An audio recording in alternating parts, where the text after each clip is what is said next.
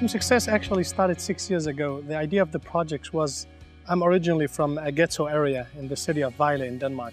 So this area had a lot of troubled kids who came from troubled homes, and in the area we had different kind of gangs and drugs and gang shootings going on. So the idea was to create an alternative to these gangs and to give the kids a kind of recognition and reaffirming through their school instead of being on the street. If you look at the population group in Denmark in general, but also in the city where we started, there's a lot of people who have another ethnic background than Danish. So most of them are either Palestinian refugees, Afghan refugees, or Somalis. They come from most of the Middle East and most of the world in general. But they have one thing in common, is that their parents usually come from war or from other traumatized countries. And therefore they don't have the same ability as usual Danish parents to help their kids with school and work. So one of the things we do is create a real alternative to gangs. We also use it in our way of speaking about the gangs.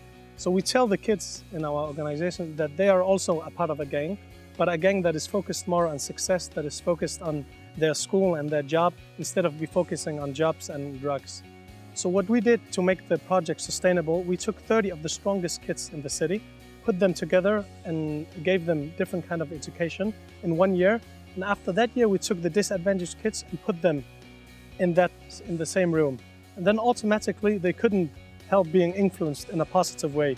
And the other good thing is then the project became sustainable because you had very strong hands to keep there and to tutor the kids. So every single year, we could see that the average character they got in school was going up for every single year. And the other thing is that most of them were not in a job before they started, and 80% of them were in job when the year was done. And then we have had a lot of personal stories. Like we had people who would go from a C or D in school and then to an A in 3 months or 4 months. Throughout the last 6 years, we've actually reached out to over 9 different cities in Denmark and to 600 youth who's been benefiting by our work, and over 200 who's been tutoring and helping these kids to get forward in life.